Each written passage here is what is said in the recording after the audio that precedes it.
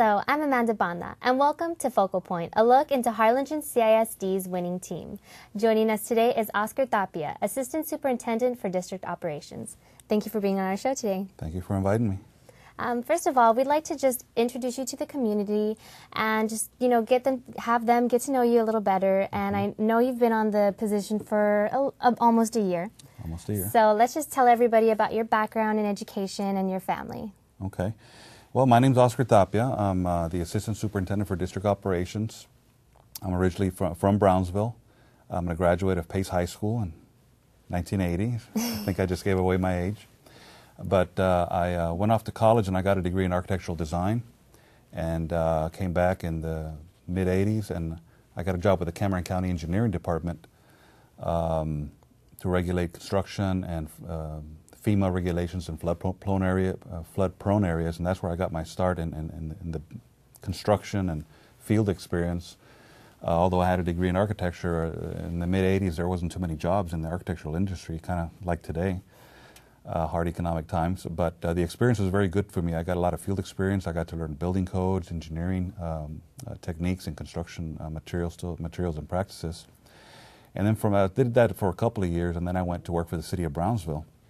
I was the city planning and zoning administrator. I got involved in urban and rural design projects, subdivision requirements, land use ordinances for land uses, and just a variety of planning issues. And I did that for about 3 years, and then I became the city building official to regulate all development in Brownsville for issuing all building permits, regulating parking lots, landscaping ordinances, all kind of codes and fire codes, health codes that you can think of. So I got a really good diverse background experience there. And then in 1992, I was offered a job with the school district in Brownsville to oversee their construction program. And I was there for 17 years. For about 8 of those years, I oversaw both the maintenance and the facilities department, maintaining existing buildings and building new ones. And during my 17 years there with the Brownsville School District, we opened up 20 new schools. Wow. When I started in '92, we had just started construction on Lopez High School, which was the new high school at that time. And when I left last year, we had just completed construction on Veterans Memorial High School, which is now the new high school, 17 years later. So that brings Brownsville to 6 high schools. And it was like 5 middle schools and about 13 new elementary schools that we opened up during my time there. So I got a real good knowledge base of building schools, designing schools, and opening them up for the kids. And I also got my master's in business administration. During that time, I was going to school part-time, so I have an MBA. And I'm married now. I have 2 sons. And just recently, my wife got hired with the school district here in Harlingen, and she's a school nurse at Midam Elementary.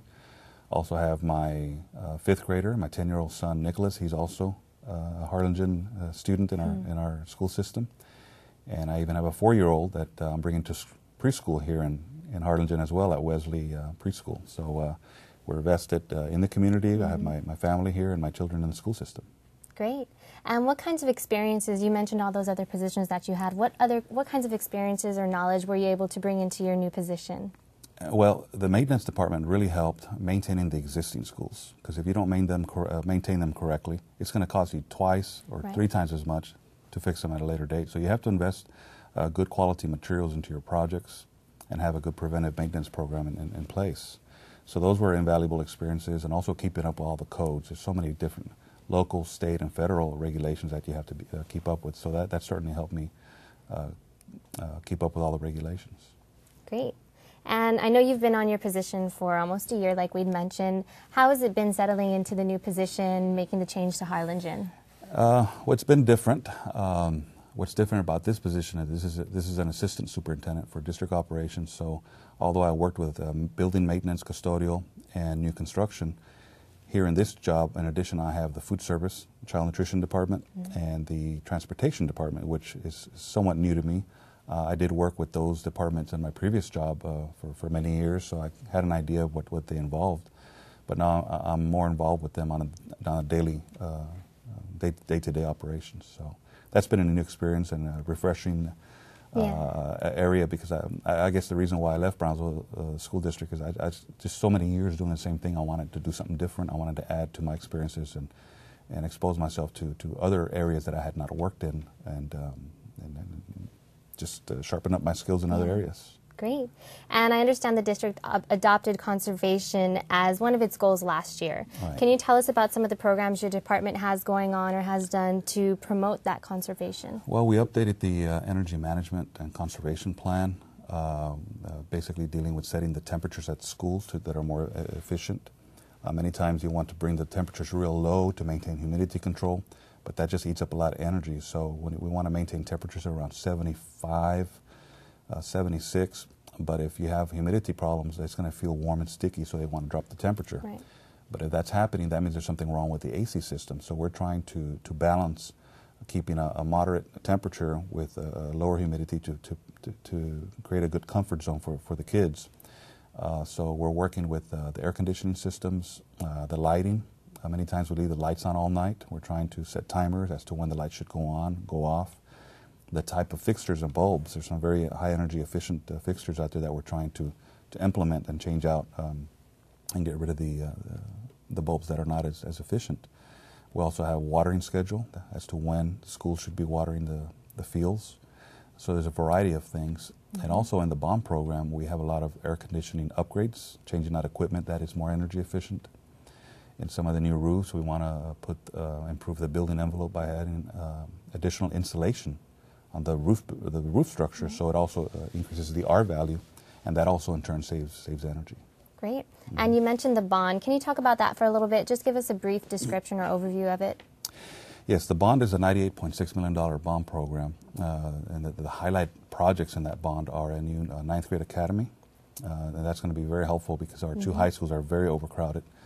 The new academy, ninth grade academy, is going to pull about 700 kids from Harlingen High, and about 500 to 550 kids from Harlingen South. So that's going to relieve the overcrowding at the high schools and then provide a specialized campus where we'll focus strictly on ninth graders, which is, we're finding out, is a very delicate time and critical time in the students where they either excel and succeed or they go off on a different path and they start having academic problems, maybe some dropout issues. And so we want to isolate them in an environment where we can focus more on keeping them in school and helping them get their high school credits. Great. And why do you feel the Harlingen community decided to go ahead and pass the bond? Well, we had a lot of presentations with the community, and I think they understood that we had to do something to relieve overcrowding. Mm-hmm. There's a lot of issues right now with the state, the economic situation, that we don't know what's going to happen in the future. Is there going to be any funding? And being that there was a state grant program to help us pay for some of the bond, it was very enticing for us to propose this to the community. The community understood that this is a good time to try to get, if we pass the bond and we got the instructional facilities allotment grant, that the state would pay for half. So it was a good time to pass a bond. Mm-hmm. Great. And what can our school community expect in the next few months in terms of facility projects connected to the bond? In the next few months, immediately, there are some remodeling projects we're going to do either in-house with some of our staff or hire some contracted services for small projects that don't require hiring architects and engineers and going through the whole design process and doing plans and specs and bidding them out. That process is a little longer. So the smaller projects that we'll start seeing some immediate work at the schools on maybe some parking lots or some sidewalks, fencing, lighting, and small remodeling projects. So those will happen immediately. The bigger projects like the ninth grade academy, the new Memorial Middle School, the Performing Arts Center, those are going to take about 6 to 8 months. The ninth grade academy, maybe 10 months of building programming, schematic designing, design development, trying to figure out what exactly we're going to do with the structure, and then getting the plans ready and bid them out. So that process is going to take a little longer. And what is district operations' main responsibility in handling these projects? Well, what we're going to do is to work closely with the architect to make sure that what we want in the building is exactly what the end users require, and that'll involve having design committees with some teachers, band directors, nurses, librarians, everybody that uses the buildings.